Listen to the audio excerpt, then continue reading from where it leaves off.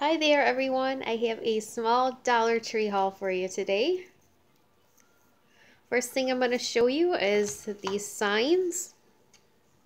I have this one that says give thanks and it has sunflowers. I love sunflowers. I like hanging these on my door. I got the red truck here that says happy harvest and it's full of pumpkins. And I have the apple one that says Farm Fresh. They had one similar to this, but it was pumpkins, and I did like that one.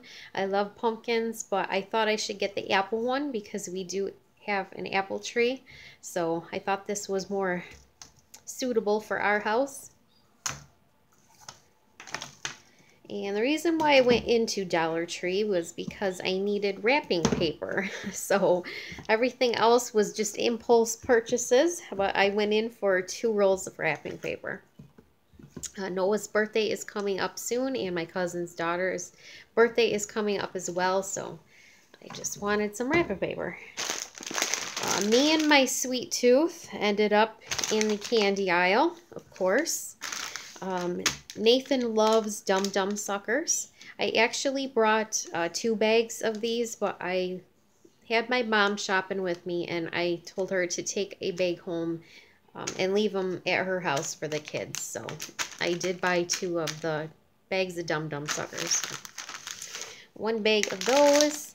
Nathan also loves anything peppermint. I was looking for the box of like the theater Junior Mints, how they sell the boxes of candy. They didn't have any, but I did find these peppermint patties by Russell Stover.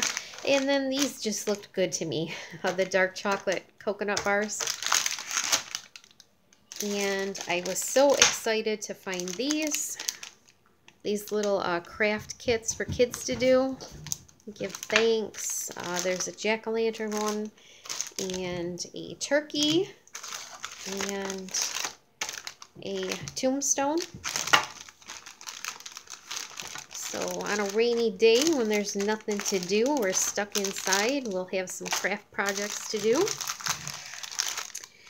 And I brought some tea light candles, and they're apple cinnamon. I think I did that just because I was looking at all the Halloween and the fall stuff. I'm not crazy about the Dollar Tree tea light candles. They don't burn for very long, but they do smell like apple cinnamon. Lastly here, this is for Nathan. Nathan keeps going in my drawers and my cupboards and pulling out all my kitchen utensils, and so this was just a try to see if I brought him his own, if he would leave mine alone. I doubt it's gonna work, but hey, for $1, I thought it was worth a try. That is everything I got. I only spent $16 and some change. Just a small Dollar Tree haul here. Thanks so much for watching, guys. Have a wonderful day.